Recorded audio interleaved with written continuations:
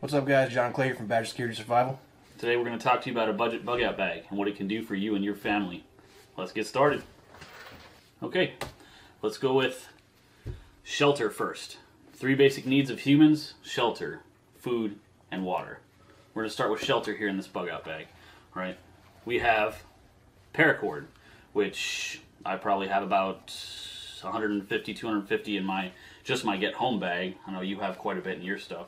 Yeah, I carry very different things, but just for this, you just need some sort of cordage, and 550 cord to work for numerous things. Absolutely, especially when it comes to your shelter, which in this case is a tarp. Stringing that up in many different ways with that is very helpful. Having some form of warmth is good, so we have this emergency blanket here. Also, next thing would be water. We don't have anything that purifies anything here, but we do have something to carry it in. You can boil water, have water in your house, bottled water, whichever way you want to go. And some other things you want to bring with you too is some tools, something to get you through. What we carry, or what you guys should carry, is some sort of cutting tool. We'll start with that. Pretty basic. A knife, prying tool, does all sorts of things. Bottle opener, leather awl. You want to do some leather work, catch a deer, skin it, make a coat out of it, whatever you want to do. Got some other things there. Phillips screwdriver, wire cutter, so you can cut some more cordage out. I mean, wire makes great cordage. You can save your 550 for other things. Some more tools that we do carry is the 5-1 survival tool. Got a fancy whistle, a compass. Practice your land nav. You don't know about land nav, ask a Boy Scout, ask us, we can show you a little bit. Some other things too is a hand fishing line, hand fishing gear. Here you go, you just catch some trout, some panfish. Don't need anything fancy, just some weights, some hooks, some line. Multiple use for this too, we can cover that in a second, but just some regular fishing line. Looks like this is like a 12-pound test, 8-pound test. It's perfect.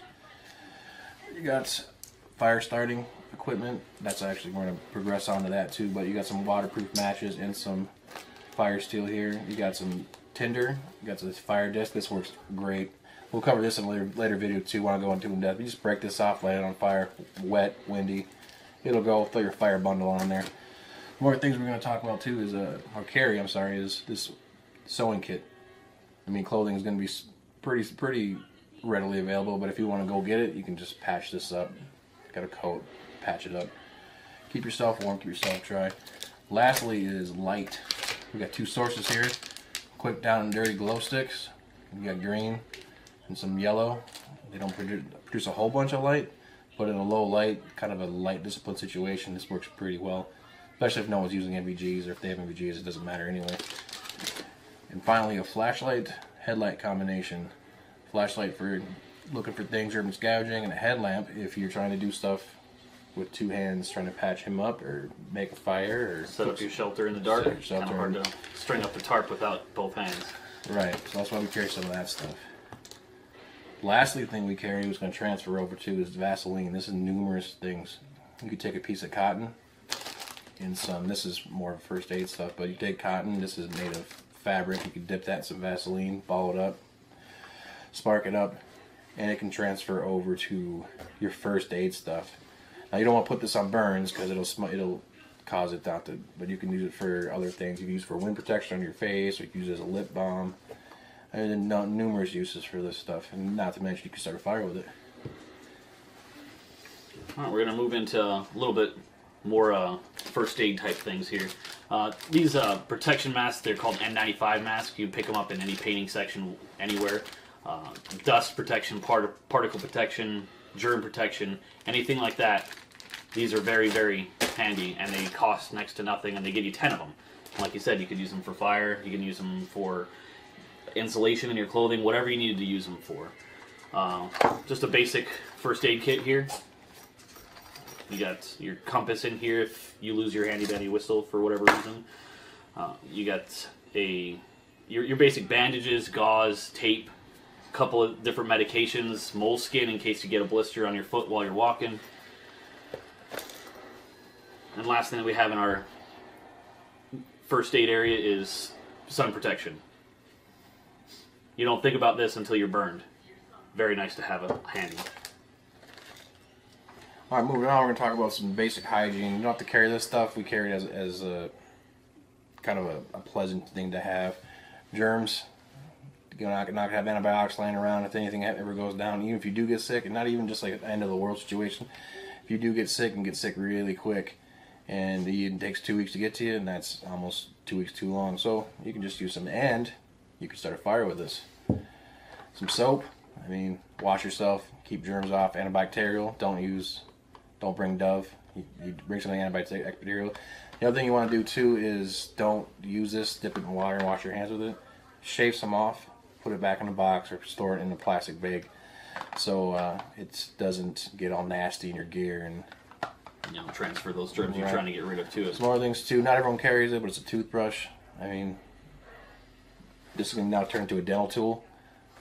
No, I know what's that? Not antiseptic. What's the numbing agent? I'm just ripping Clay's teeth out now because we didn't brush our teeth. But yeah, some things too is some lotion. Throw some lotion in there. Keep your hands dry. What happens too is you work with your hands a lot, or some dry. You get some cuts on your hand. You start working. That can get infected, and it just gets exponentially bad. Another pleasantry item, but Clay's, what do you call that? You will have items, I guess. Critical item for him is some wipes. You can wash with this. You can wipe yourself with it. It's a nice thing to have. Keep in mind, you live in a place like we do, and you have this sitting in like a car or someplace in your garage, and it's not a heated garage. These wet wipes become ice wipes, and they are useless to you. I mean, you can use them. I'm not going to. Pass. You can warm them up, but it's going to take longer, and you're just sitting there all grungy anyway, so that's pointless.